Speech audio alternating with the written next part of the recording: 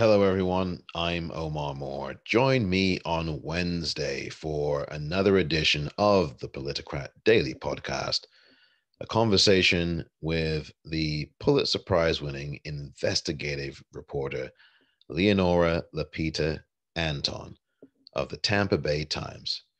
She will be with me to talk about her story that she wrote with two of her colleagues entitled Death at Freedom Square, about a nursing home in Seminole, Florida, and the coronavirus, and what that home did to people who were part of that home.